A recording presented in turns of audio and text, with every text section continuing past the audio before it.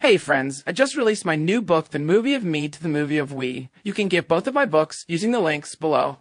Having people in power in the different parts of this world that is such a very troubled place right now. Yeah. Having these people who absolutely have no connectivity to anything beyond their me, their ego, their, attachment to power and money or whatever it may be.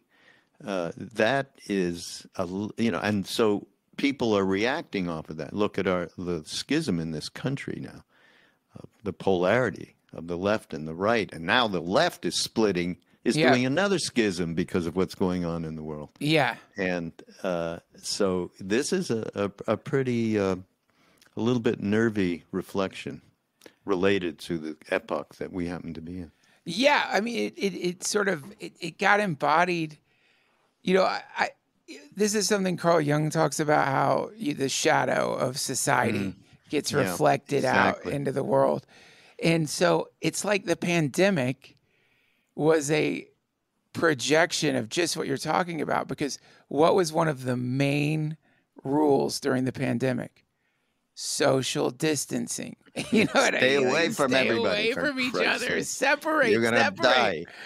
So it was like this thing that was already happening anyway, because of computers, because of the lack of you don't need to go out to date anymore. You can do it on your phone. You could find someone on your phone theoretically. It was like all of that division appeared in this disease that encouraged more of that division. Stay at home, stay separated.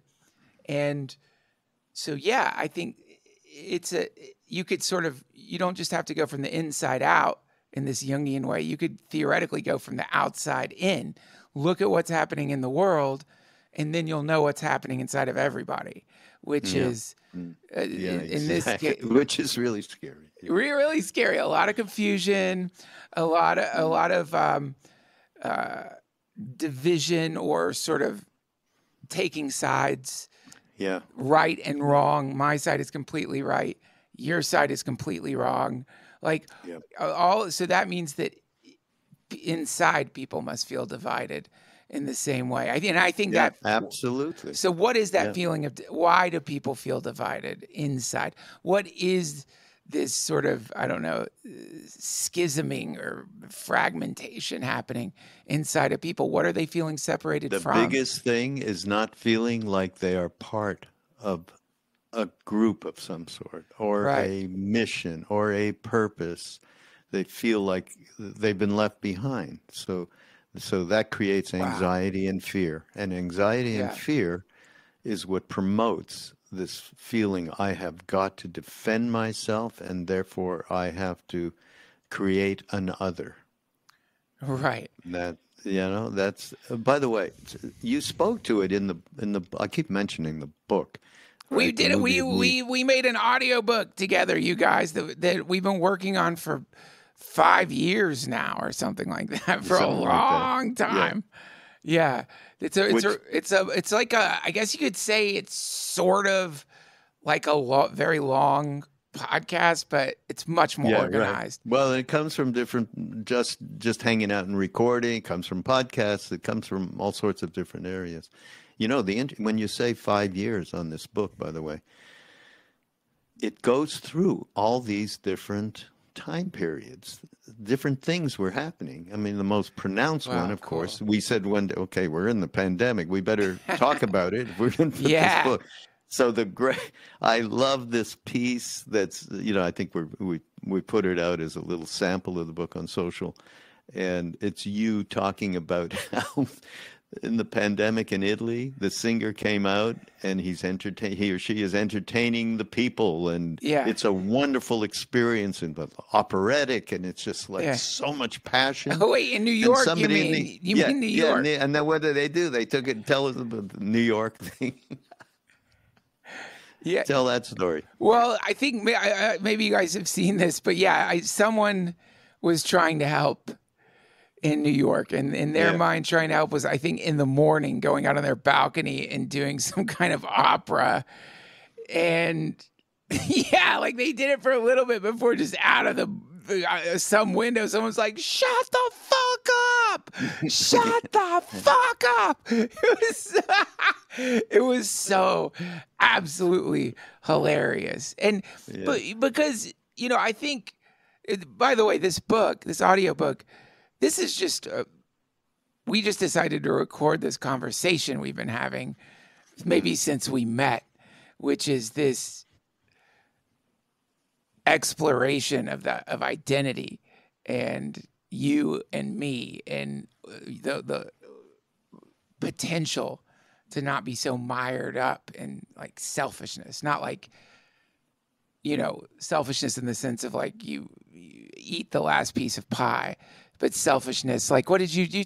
It was called self-cherishing, you know, where you become your singular fixation in the world.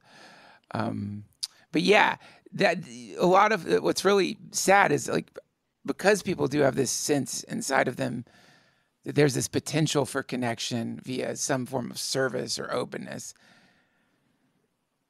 they then try to make that connection, but by glorifying themselves as they make the connection. You know what I mean? So that's what produces that cloying version of it, where even though the person appears to be doing something in service of others, it just reeks of narcissism and then makes people feel even more separated from them, thus doing maybe more harm. Maybe it would have been better for them to not do anything at all.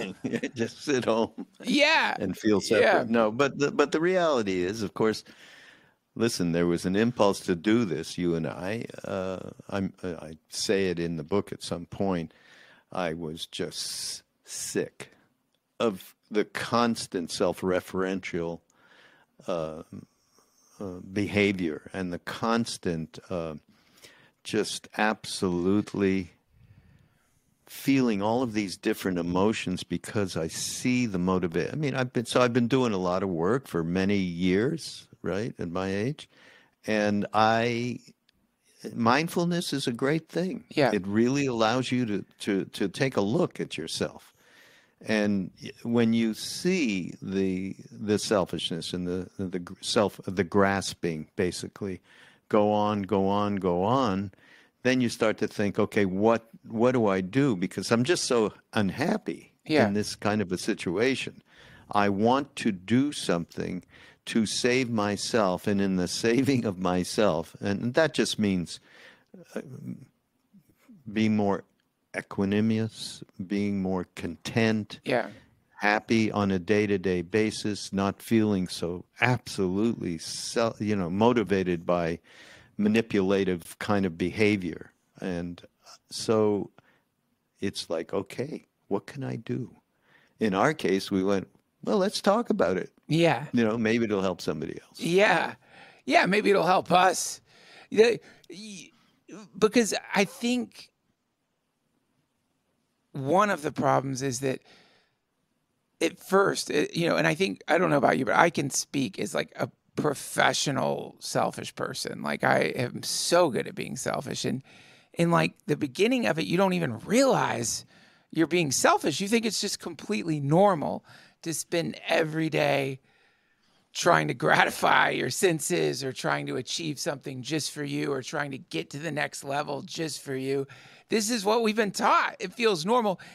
And you don't realize that the happiness, the thing you think you're feeling, it's not even happiness. It's more of like a kind of obsessive scratching at an itch or something, and it's not working anymore. And the highs you get from the success they don't hit quite as hard. But you keep going and going and going for it, trying to refine the way you pleasure yourself or gratify your senses. And at some point, I think you get to where what you were mentioning there, where you just realize, like, why don't I just I might as well have like 160-pound baby that I'm taking care of, because that's what it's like. Giving the baby booze, giving the baby ketamine, getting the baby blowjobs. You know what I mean? Like all the things you're doing are exhausting, and you realize that you've become a slave to yourself, which is a very strange feeling. And that is supporting that claustrophobic feeling.